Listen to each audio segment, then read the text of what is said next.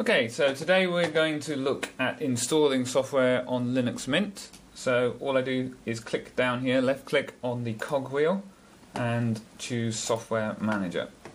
Software Manager window will open up, takes a few seconds to read its repository.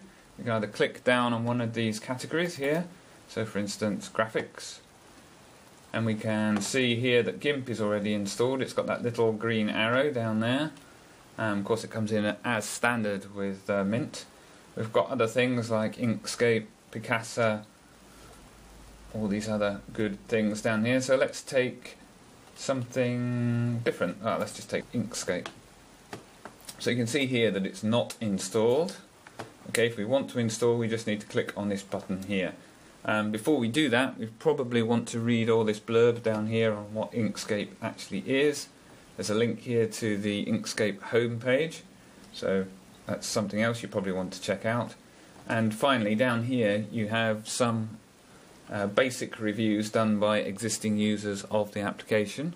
That's normally quite useful to see what other users are saying about the application and whether they recommend it or not. So this all looks pretty good. So what I'm going to do is I'm going to click on the install button. Okay, it'll ask me for the system administration password, so I just type it in.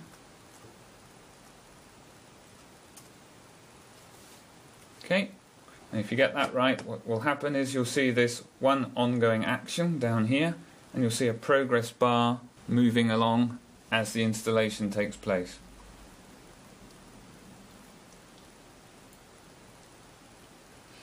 Okay, so it looks like it's done now.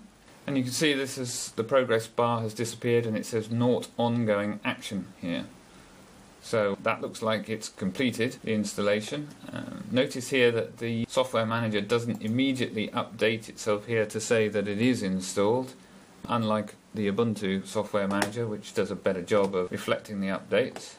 The next thing we could do is to come out of this and check to see whether it is in fact installed.